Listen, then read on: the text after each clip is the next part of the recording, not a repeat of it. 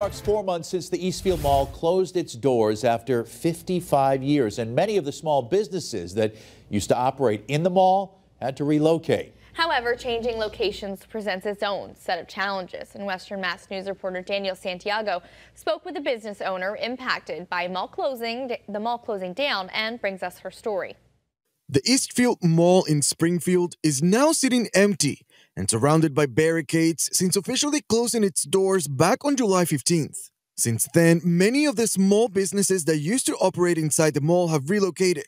One of them is a toy store, a blast from the past, and more. It was a nightmare. I'm gonna be honest with you. It was a nightmare, and it was also scary because this is how I feed my family. I cried. I lost plenty of sleepless nights. I didn't know if I'd be able to keep my business or if have to close my business. On Wednesday, Western Mass News met with the store's owner, Crystal Mendoza, at their new location in Indian Orchard, just a quick 5-minute drive from the Eastfield Mall. She tells us the move has created different challenges, like losing customers and therefore money. Sometimes I haven't even made 500 in this location.